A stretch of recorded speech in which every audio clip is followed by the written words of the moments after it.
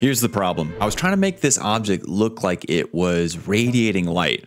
You know, something that was real shiny. You might say, well, just add a glow. And I did. But it wasn't really what I was going for. So you might think, well, why don't you just try adding the light rays? And I did. But again, it didn't really look like what I wanted. So what I did was I started combining and compositing combinations of nodes to get this.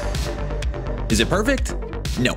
That's why I made it free. Now, before you go into the description and download it, just give me 2 seconds of your time. So what I've gone ahead and done is created a node, a group node, and I've called it the PNG rays node because I originally intended this to be used for PNG images with transparent backgrounds, but then I realized you could probably use this with masked videos or other kind of cool effects that you want to apply something to. All right, thank you for your 2 seconds. If you want, go ahead and scamper away. But what I am gonna do is I'm gonna walk you through how you would download and install it, and then how you would actually use those nodes. So if you're curious about that, stick around. Let's go ahead and hop into it. So in the description, there will be a link to my Ko-Fi page, my coffee page. I'm not sure how you pronounce that website, but in there will be an item in my shop called the PNG Ray Effect. I'm not sure if you have to add it to a cart or anything, but you should be able to download it for free. There will be a field where you can enter in a dollar amount. Go ahead and put 0. If you do want to go ahead and support me in the channel, I mean, that would be amazing and appreciated, but I'm not expecting it. My goal is to give back to some of you guys in the DaVinci community. Alright, so once you download it, you should have this .setting file here. And if I wanted to, I could actually drag and drop this guy into the Fusion page, into my Fusion composition, and you should have the node right there. This is great for one-time use, but if I want to actually install this so that I can pull it up in my tool menu, we need to save it in the macros folder in DaVinci. Now I'll go ahead and leave the address to the directory in the description, but one of the easiest ways to get to it, if you have DaVinci open, go ahead and go into the Fusion page on any file, go up top to Fusion, Macro Editor, and that should pop open. Ooh, it should pop open this window. And then you can either go to these 3 dots up top if you have them, or go to File and then Open. And this will open the macro folder within DaVinci. Now you can see I've already got a couple folders set up. It's not necessary, but if you want to, go ahead and create a folder within here to save this macro. And then what you're gonna wanna do is go to where you've saved this file, either copy or cut it, and then go to this folder and then paste it in here. Now, once you do that, go ahead and close that window. To use it, after you've installed it, go to your tool menu, type in PNG rays, go ahead and import it. I've already got a little composition set up here. And so if I were to insert this node into that composition, bam, look at that, light everywhere. Now go ahead and feel free to play with some of these sliders we've already got set up here, but let me cover a couple things real quickly so that you get a better understanding of how this works. This should be imported as a group node. You can kind of see the layering of the different nodes within it. If you want to actually see how this is built out, you can just double click on that node and it will expand it. Now, by no means do you have to go through here and look at all these different settings, but if for some reason you do want to change some things or play with how some things are layered, feel free to add and customize this. But essentially how this works is we have layers of glows and light rays to help build out a more fuller effect, if you will. So I'm gonna go ahead and cycle through a couple of these real quick. I'm not gonna spend too much time on this. Start with a glow in the middle. That kind of is our core effect. And then this expands out to some different branches of the node. On the right side, we have the outer rays. And then these are attached to a displace and zoom node. And all this does is add a subtle amount of motion to the rays.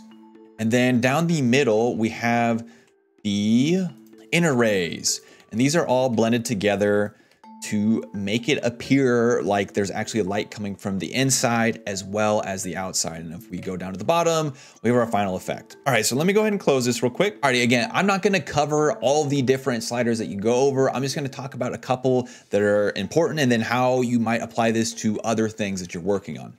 So each section should be numbered based off of the layer or the ring of effect that's being applied. So it goes 1 through 6, and I actually think the most important slider for you to look at is gonna be down here at the bottom. It's the master blend.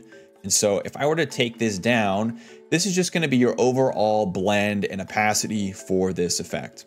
So say for instance, you feel like it's too bright in general, just bring that down. Another cool thing that you can do is this has a mask input. It's this gray arrow in our workspace. So if I were to attach our input to the masked input, you see it's masking our effect. So say for instance, you just want the outer glow of this effect and not actually the object in it for whatever reason. You can check on these two boxes to eliminate our object and just have the outer glow. And if for whatever reason you want just it on the outside, again, you can do that. So let me go ahead and uncheck those and then remove our mask. Now, each of the layers of glows and rays is going to have a blend slider attached to it. So if for whatever reason you just don't want any of the outer rays, go ahead and turn that slider down. And on these bottom set right here, these are going to be subtle changes to how our outside rays displace and move for this effect. Let's go ahead and make our way up top here.